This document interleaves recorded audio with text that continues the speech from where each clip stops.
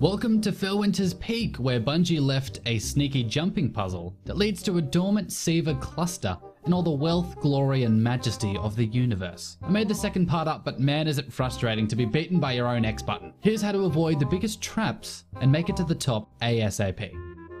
Once you get going, the first few jumps are easy enough. I think you're supposed to go right initially, but I go left and jump across because it feels badass. And I'm a moron. Continue the obvious climb upwards until you reach the first plateau.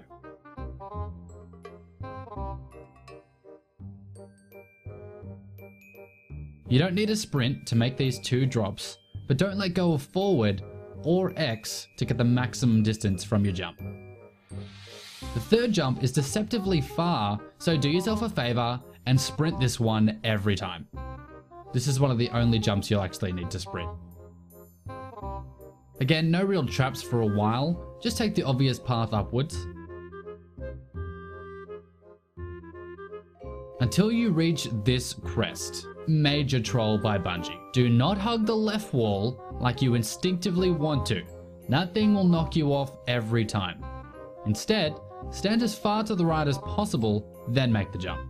Then just a few jumps later, there's of course another trap, which I fell for. Do not hug the right wall for this one, or you'll get knocked off. Instead, curve around to the left to avoid that annoying overhang.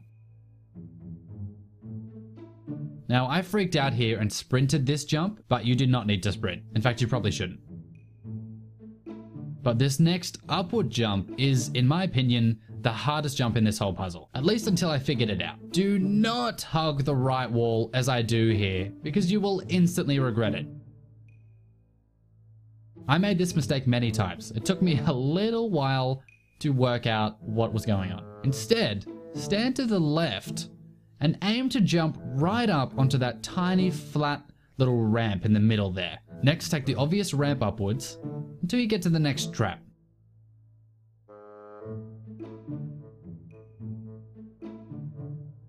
Now this gap jump looks so easy and doable, but again, don't hug the right because there's a troll rock jutting out that you can't see until you jump. So do what I'm doing here, back up a little, and then sprint jump straight across. And by straight, I mean straight, not right. So you're nearly there. Almost immediately you'll find this innocent looking slopey rock. Don't land on the slope like I did. Make sure you hit the top first go, because that slope will insta-boot you. With this final little upward climb, you'll reach a left or right choice. And again, I chose the wrong path and went right, to my own peril. Go left. A few short hops later, you'll see the top. Sprint jump your way across, text all your friends immediately, and expect a congratulatory letter from Obama at any moment. That's all there is to it. If this video successfully taught you how to press X, why not take your training one step further and press the like button for me? Who knows what might happen? JK, I know. I'll kiss you on the mouth. I'll kiss you right on your goddamn mouth. I'm the Jazz, God bless, and happy jumping, you super cute little jumping jack jumper. Jump, jump, jump, jump, jump. No time for an intro. Let's talk Memory of Felwinter. It's a new artifact coming in Rise of Iron. I'm sure you've seen it. Now, it's amazing on paper. And I thought to myself, double wombo combo, and I get to lose the dumb void bow. Surely, this is a win-win. Surprisingly, it's just not that good.